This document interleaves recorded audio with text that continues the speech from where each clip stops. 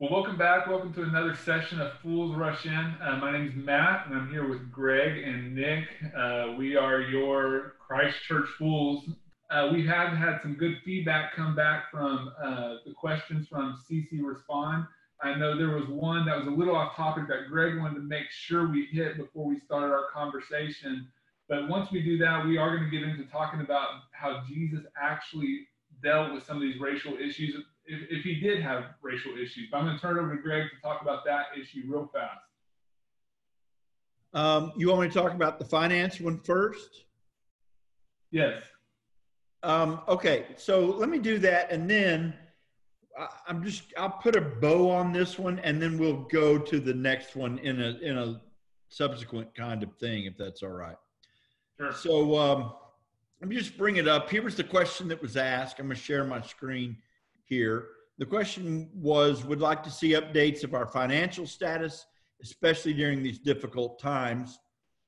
So this one actually was just our financial year has been amazing because of the generosity of Christ Church members.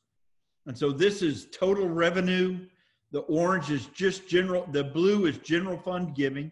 The orange is additional give, so total giving. So that would be general fund plus the capital initiative money. And then the gray is total revenue, because we do have some other revenue that comes in through Hertz and the JDS, who pay us a lease on that. So if you look back since 2016, our total revenue this year is up higher than any other year. Our total giving is up higher than any other year. And our general fund giving is almost as high as it was in 2018. And it would have been higher, except that some of our benevolence money has actually been put into this orange category with the food for thought. And so if we were putting all of that into general fund, it would have been higher, but it doesn't matter how we account for it. The bottom line is that the money that's come in has been more than any other year.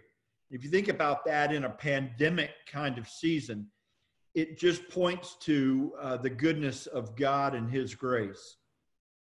This is through the first 6 months of the year, the percent of the annual budget through the second quarter. And back in 16, it was 36%, then it was 45, 46, 46. This year, we're right at 50%, which is also significant because we receive by far the biggest month of our year is in December at the end of the year. And that's true for every church. And so the fact that we're already at 50% of our annual budget is all through June. And again, this is through June. That's substantial. This is revenue to expenses and then the net. And so you can see our revenue is up. Our expenses are up, but not, for instance, what they were in a couple, at least in 2017. And because of that, our net is higher than it's been. But here's what's great about that. If we look at the spending in 2020 versus the spending of 2019, we had this blue is what we call ministry. That's what we spend inside our building to help do the work of ministry at Christ Church. And the orange is what we call outreach, which includes all of our benevolence. This is what we spend in our church. This is what we spend in our community. And so that was 2019. When the pandemic hit, we decided to cut back as much as we could on ministry expenses, but expand what we're doing in community.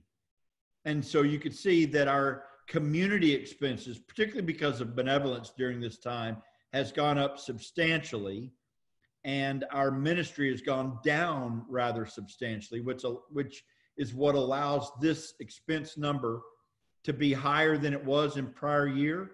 But all of that increase is because we've chosen to use our funds to help those who are in need.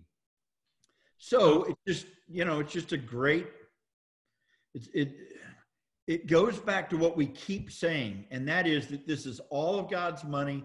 and he always provides everything that we need. And that's true as a church, and it's true for those of us who are in Christ. He's always faithful in that.